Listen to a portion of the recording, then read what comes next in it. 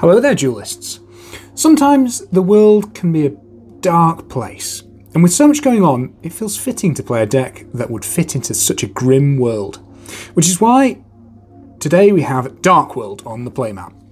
Having fairly recently celebrated their 16th birthday, releasing in Elemental Energy in 2005, Dark World are definitely getting on a bit in terms of archetype age, but have had new recruits to the Dark World army since that point, fairly, consistently, on and off I suppose. So let's scout them out and see if they can be a danger to your opponent's life points. Okay, so let's meet our army. So, first up we've got 3 Grapha, or Grapha, damn it. The Dragon Lord of Dark World. So, Dark Worlds have got an absolute monstrosity of problem-solving card text, so I'm going to kind of just basically say what they do rather than actually, reading off the card text, because I can't. Anyone who picks these guys up knows that the card text is absolute garbage. Basically, if a Grapha is discarded by a card effect, you can pop a card your opponent controls. And whilst in the graveyard, you can bounce a Dark World card that you control, a monster that you control back to the hand in order to special summon it from the graveyard. Neither of those are once per turn, so it's pretty good. The downside for Dark Worlds is that they don't activate for discarding for costs, so stuff like Trade-In or Karma Cut, if you were ever using that, or Raigeki Break, stuff like that, will not trigger Dark Worlds. They have to be discarded by an effect. So from there, we've got 3 Snoww. So Snoww is our kind of searcher. So if Snoww is discarded, you can search a Dark World card. And that doesn't exclude herself. It's not once per turn, so this card's just great, and you definitely want to see it. From there, we're running 3 Beiige. So Beiige is simple. He can just be special summoned if he's discarded. And from there, we've got our final Dark World monster. So we've got 3 Broww. And if he's discarded, then you get to draw a card. So he can be a great way of kind of replenishing those lost costs. From there, we're playing a fairly sizable danger engine. So we're playing 2 Danger Bigfoot.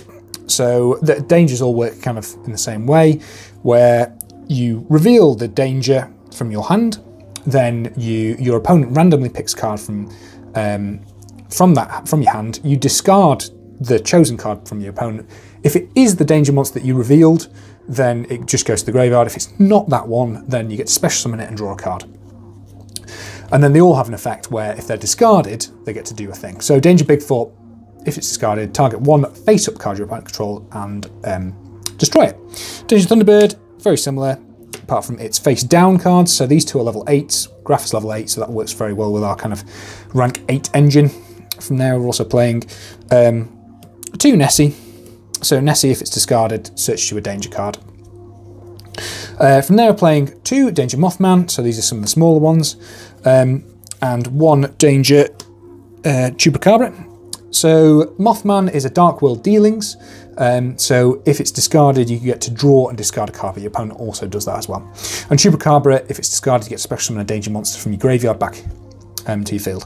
Chupacabra actually goes off quite a bit more than, I suppose, your average kind of danger engine, just because you're running so many dangers. And then finally, we're running 1 Danger Jackalope and 1 Danger Tachyon. So Snake can special summon itself back if it's discarded, and Jackalope special summons a danger monster from the deck if it's discarded. From there, I really wanted to play a normal summon monster that would have a high impact, and I really knew that it was going to be Torguard from the Underworld, just because it feels like it's so fitting. And so Torguard, when it's summoned, you can special summon a fiend, level 3 fiend from your hand or deck, but negates effects. I knew that it's an immediate +1, but where to go from that, I needed some inspiration, and I found it on a deck profile on, I think it was YGOpro.deck. But it was basically playing Doomdog and Gokipole. I'd had looks at Gokipole before, but Doomdog definitely made everything kind of come together. So you summon your tour guide, you summon your Doomdog, you link those 2 away. Doomdog then allows you to add a level 8 Fiend monster from your deck to your hand if it's sent from the field to the graveyard. I think it's for the Element or the Earthbound Immortals or something like that. I can't quite remember. But anyway, it works perfectly because Grapha is a level 8 Fiend, so you get to add a Graph. Then you can go into Cherubini. Cherubini can send the Gokipole. When Gokipole is sent to the graveyard, you can have a level 4 Insect, which happens to be Mothman. So you get a Mothman and a Grapha, and you've got a Cherubini on the field. So that's kind of like a plus something silly. Depending on if you count link ratings, it's like a +3, but if you count card advantage, you count a +2ing. So yeah, it's a really good way of kind of rounding off. And because you're drawing so much because of this deck, you actually see Tour Guide quite a lot more than you probably would do just on average, you know, drawing from ratios. So as you can tell from the monster section, that was, you know, a fair chunk of the deck. So let's have a look at, quickly have a look at the support. So we've got the Gates of Dark World. So this is a field spell that I think came out in a structure deck. Don't quote me on that one though. But it's a really good card. So all Fiend type monsters gain 300 attack and defense.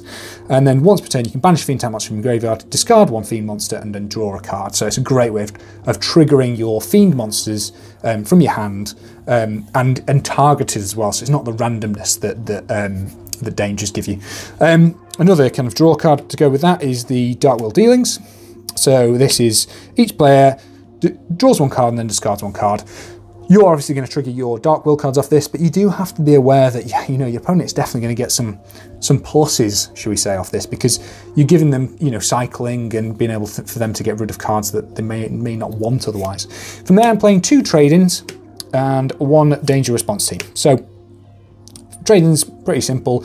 Discard 1 level 8 monster, draw 2 cards. So this doesn't trigger Graph, but it does get in the graveyard because sometimes in the hand it's not actually that useful. It does trigger the bigger dangers, but often I'll find myself wanting to trigger, you know, to summon the big dangers rather than trade them in. But it's definitely an option. I think that I have considered bumping trading up to 3.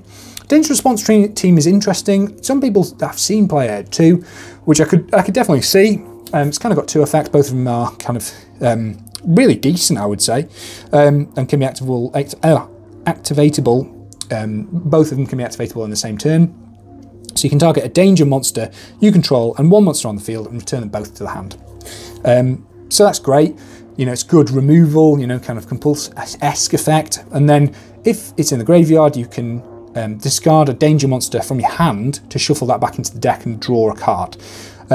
Which is a great way of kind of triggering off specific dangers you want and just getting a bit more draw power, which this deck kind of doesn't really struggle with at all. But you know, I think it's also searchable via Nessie as well.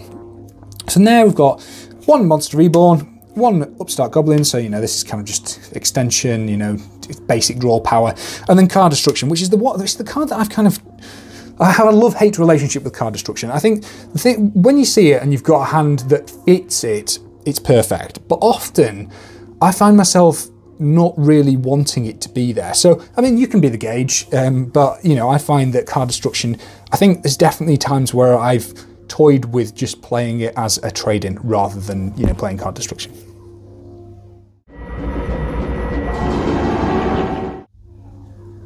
Okay, and onto the extra deck. So, we're playing kind of a suite of XYZs and a suite of Link monsters. So we're playing 2 rank 4s. So we've got Evilswarm Nightmare and number 60 Dugares the Timeless. So Evilswarm Nightmare, twice per turn, it can flip a special summon monster face down.